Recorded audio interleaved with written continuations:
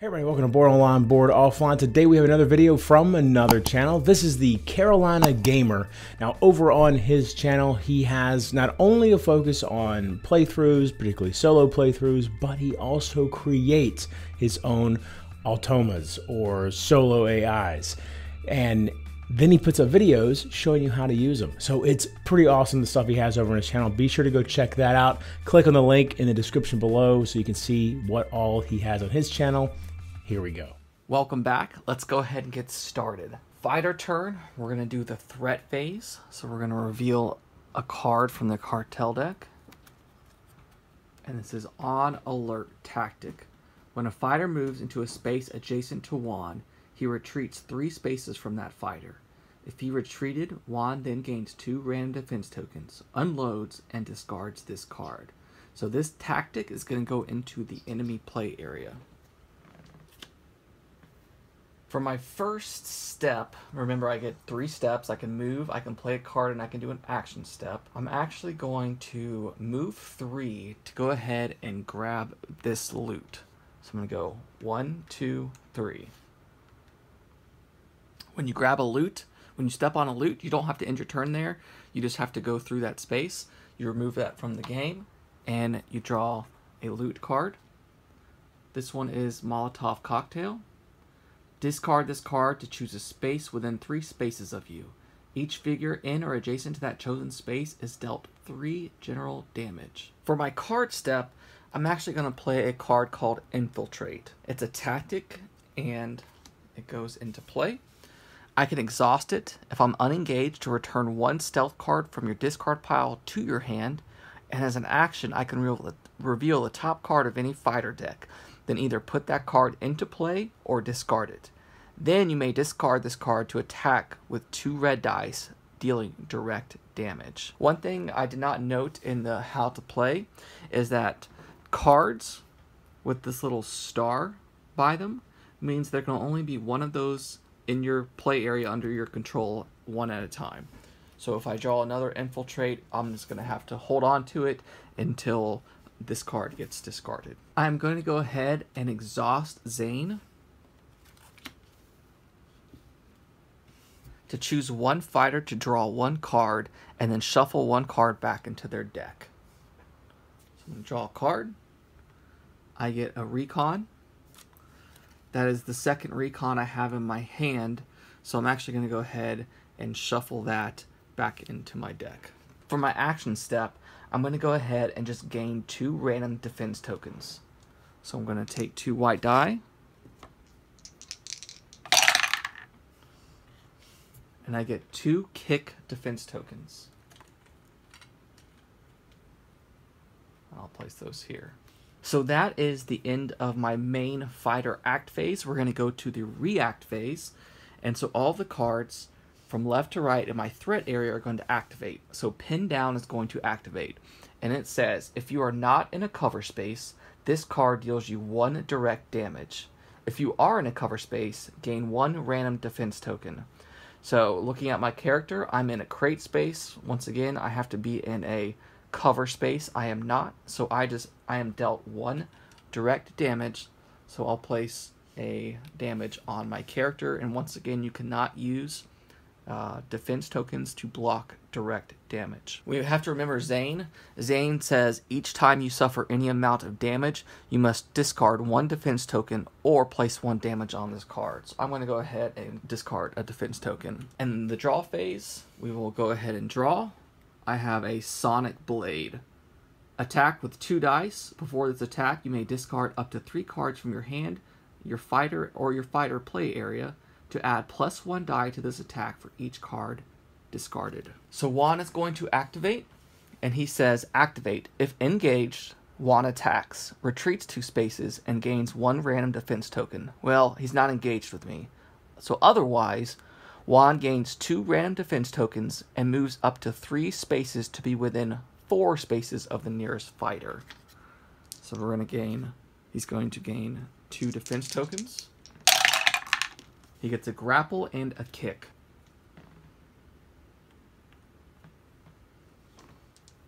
Then we have to move up to 3 spaces to be within 4 spaces of the nearest fighter. So to do that, he's simply going to move 1 so that he's 1, 2, 3, 4 spaces from me. Next, we're going to activate the carbon. Activate. If this card has no power on it, place 2 power on it. Otherwise, Juan unloads. And unload, it says, a fighter within 4 spaces of Juan that is not engaged with him discards 1 power from this card, and Juan deals that fighter 4 general damage. So we're going to discard a power from the card, and he's going to deal us 4 general damage. So I'm going to block with a kick defense token, since this is general and you can block it with anything. And then I'm going to take 3 damage, which brings Natalia up to 4 damage on her. On alert does not activate because it involves the fighter moving towards Juan and not Juan moving towards the fighter. So now the enemy's activated. We're going to activate the stage, and it says each enemy carrying an objective moves 3 spaces towards the nearest entry space. Well, no enemy is carrying an objective currently, so we'll move on. Distribution network says for each inactive objective, choose the enemy nearest it that is not carrying an objective. Move the chosen enemy 3 spaces toward that objective. Then exhaust each minion moved this way. So the boss is going to move and get the objective. And we'll place it on his card. Next, we need to draw a card from the supply and demand pile. Crossfire event. Each figure not in a cover space suffers 1 direct damage. Well, that is both me and Juan. So I'm going to take a damage, moving me up to 5. And Juan will take a damage that he cannot block since it is direct. It is important to note that when carrying an objective, it says after a figure carrying this objective suffers any amount of damage, that figure must discard 1 defense token. If unable to, they have to drop this objective. So Juan is actually going to have to discard a defense token, and we get to choose. We'll choose the grapple. Additionally, on this card, then it says, then each fighter in a cover space may draw 1 card. If no fighters are in a cover space, draw 1 stage card. So we will go ahead and draw another stage card. Kingpin Rising. The boss gains 2 random defense tokens for each power on distribution network. Okay, well that's good. There's none. And then each fighter in a cover space chooses a different enemy carrying an objective, if able. Each chosen enemy moves 1 space toward the entry space nearest it. Well, I'm not in a cover space, so that does not do anything. That's good. We now move on to round number 2. We're going to draw a card. And this is a minion, Ignacio. He does not come into play with any defense tokens. If he did, there would be symbols here. He has 6 health, and he rolls 2 dice when he attacks. When he activates, it says deal the farthest fighter within 5 spaces of this enemy 1 general damage for each defense token this enemy has. Advance 3 spaces toward the nearest fighter, attack, and then retreat 2 spaces. Then, if this enemy has no defense tokens, it gains 3 random defense tokens. So he will come into play in my threat area. We will grab the purple Ignacio, and he will spawn on the board at the nearest entry point. So we're at 1, 2, 3, 4, 5, 6, 7. 1, 2, 3, 4, 5, 6, 7, 8, 9. So he will spawn right here. At this time, my cards will refresh.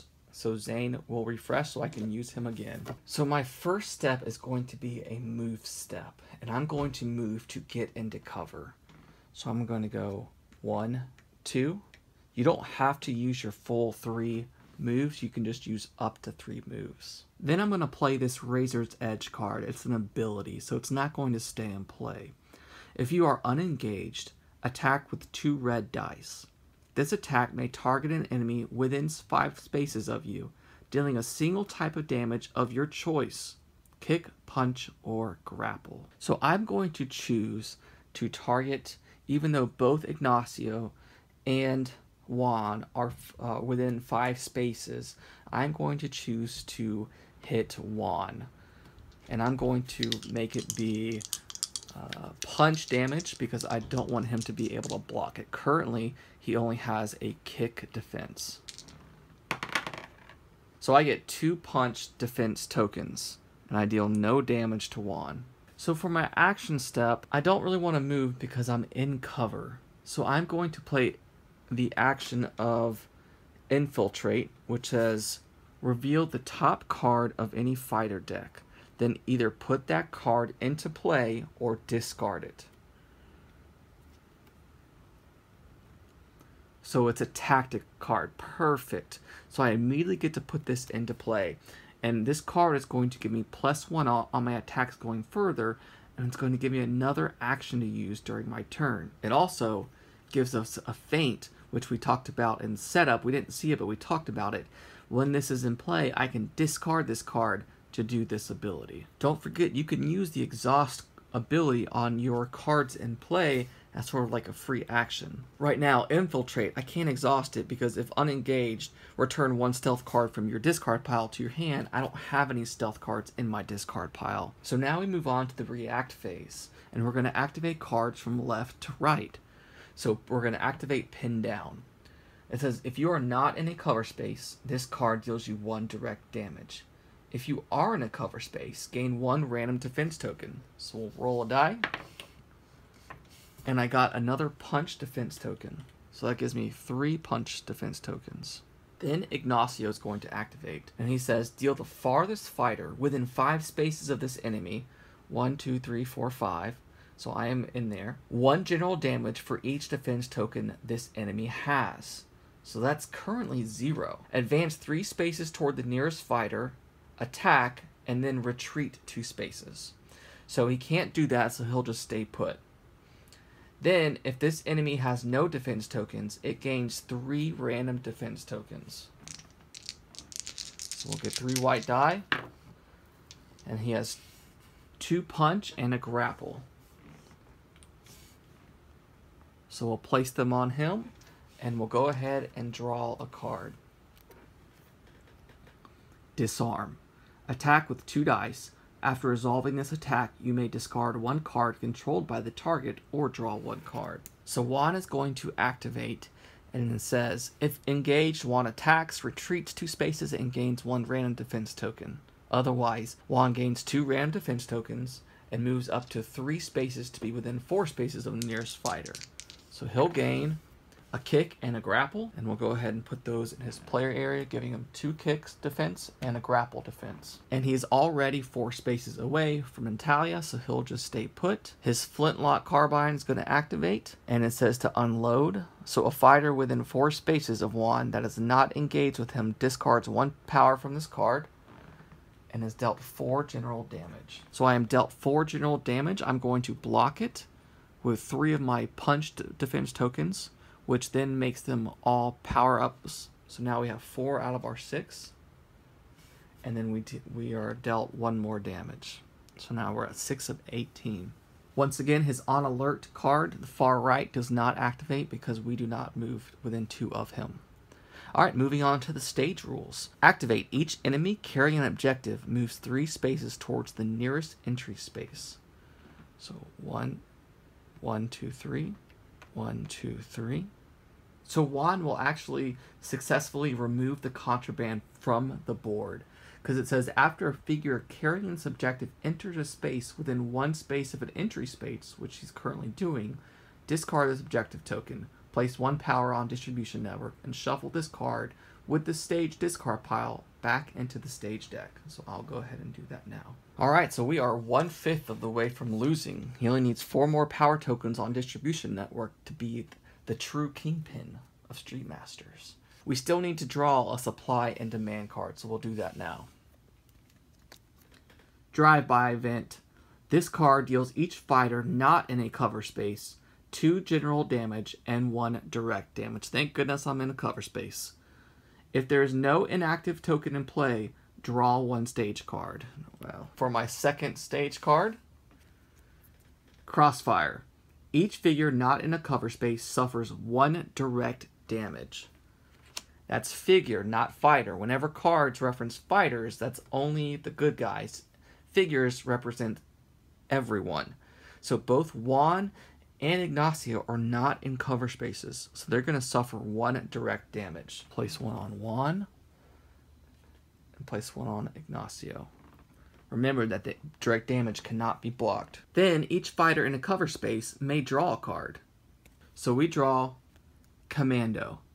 We currently have 1 in play, so we'll just keep that in our hand, and maybe we can use it for discard effects from other cards that we play. Alright, I think we're ready to move back to the fighter turn and start round 3. So we would refresh any cards in our player area, but we don't have any exhausted. And we're going to draw a threat from the cartel deck. Getaway, event. Remove Juan from the map and place him in the empty space nearest the entry space that is furthest from any fighter. Then Juan unloads. So the entry space Juan is going to move to, and I was just about to use my Molotov cocktail on both of these guys, is right here. And then we would activate Juan's unload ability on his flintlock carbine. Unload says a fighter within 4 spaces of Juan that is not engaged with him discards 1 power from this card. Juan deals that fighter 4 general damage. Thankfully, we're not close. So I'm going to move 3 spaces to be a little closer to Juan, as well as get into some more cover. So I'm going to move 1, 2, 3. For my action step, I'm actually going to do a sprint, and I'm going to go try to get some more loot. So I'm going to move 1, 2, 3. Now this does put me in some danger, as I'm not in cover currently, but hopefully we don't draw too many bad not in cover effects. Alright, for my loot, I draw sneakers. Discard this card during your, let me see if I get this focused, during your kick attack to add +2 dice to that attack. First thing I'm going to do is exhaust Zane, and choose a fighter to draw a card and then shuffle 1 card back into their deck. So I'm going to get Rush B, which is my second one of these, so I'm actually going to shuffle this back into my deck. For my card action, I'm going to play a Rush B that says when you move up, you may move up to 4 spaces. Each time you enter a space during this movement, you may attack with 1 red die, dealing direct damage.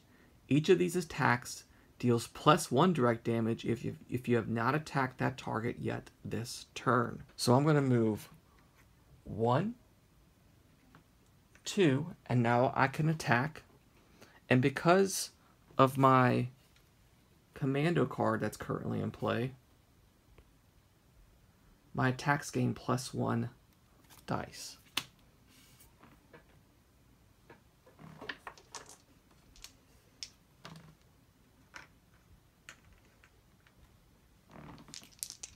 So I'm going to roll 2 dice. I got a crit and a success, so I get to roll again.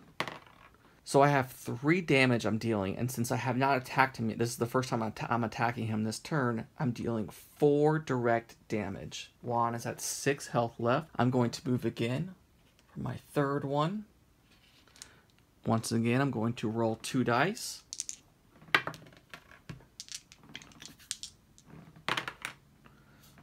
That's 2 direct damage to him, so we'll give him 2 more damage, moving him up to 8. And then for my 4th and final move, I'm going to go ahead and move onto this loot crate. Let's see what I get. Lead Pipe. Discard this card to deal 3 direct damage to an adjacent enemy. Well, that's fantastic. So now that we've done the fighter act phase, we're going to move on to the react phase, and we're going to activate these cards from left to right. So pin down, if you are not in a cover space, this card deals you 1 direct damage, so I'll go ahead and take that, moving me up to a total of 7 out of 18 damage I've taken. Ignacio is going to activate, so he's going to advance 3 spaces toward the nearest fighter, attack, and then retreat 2 spaces. So I might have played that wrong the first time with him. So we'll go ahead and do that now. So 1, 2, 3. He would try to attack, but he can't. So he will retreat 2 spaces. Then, if this enemy has no defense tokens, it gains 3 random defense tokens. Well, he does have defense tokens. All right, and then we will draw one card. We have a Recon, which gives us 2 in our hand. And this allows us to cancel enemy attacks, which will be good since our health is running a little bit low. All right, so now it's time to activate the enemies. So Juan is going to activate and gain 2 random defense tokens. A grapple. We'll add that to his player area, giving him 3 grapple defense to go along with his 2 kick defense. And then it says he moves up to 3 spaces to be within 4 spaces of the nearest fighter. So he will move back 1, 2. 1, 2, 3, 4. The carbine is going to activate. If this card has no power on it, place 2 power on it. I forgot about on alert. Tactic. When a fighter moves into a space adjacent to Juan, he retreats 3 spaces from that fighter. If he retreated, Juan then gains 2 random defense tokens, unloads, and discard this card. But he could not have retreated. So although I missed activating on alert when I moved adjacent to him, he was supposed to retreat 3 spaces from that fighter. Fortunately for us, he was standing here and I was standing here. Bad guys will always retreat directly opposite of where your character is. So he would have tried to retreat it, and he would have tried to retreat off the board, so he would not have retreated. So actually nothing would have happened. All right, time to activate the stage area. Each enemy carrying an objective moves 3 spaces toward the nearest entry space. Well, there are none. And then distribution network. For each inactive location, choose the enemy nearest that is not carrying an objective. Move the chosen enemy 3 spaces toward that objective, then exhaust each minion move this way. Thankfully, there are no objectives on the board currently. So we will go ahead and draw a supply and demand card. Kingpin Rising. The boss gains 2 random defense tokens for each power on distribution network. Each fighter in a cover space chooses a different enemy carrying an objective. Each chosen enemy moves 1 space toward the entry space nearest. So we don't have to worry about the second part there. But the boss is going to gain 2 random defense tokens for each power. So he's going to gain 2 random defense tokens. A grapple and a kick. So he's now at 4 grapple and 3 kick. So this means we really want to use punch attacks. That, folks, will conclude episode 1. Come back as we continue our journey. I think we're in decent shape. I didn't like our start. I thought we had a very slow start. But we currently have 8 damage on the boss. We are at 7 damage out of 18, but we are only 2 power up away from charging up and going to our other side. And we have lots of loot that we can discard and do special effects to hopefully deal direct damage to avoid these grapple and kick defense tokens that Juan has currently.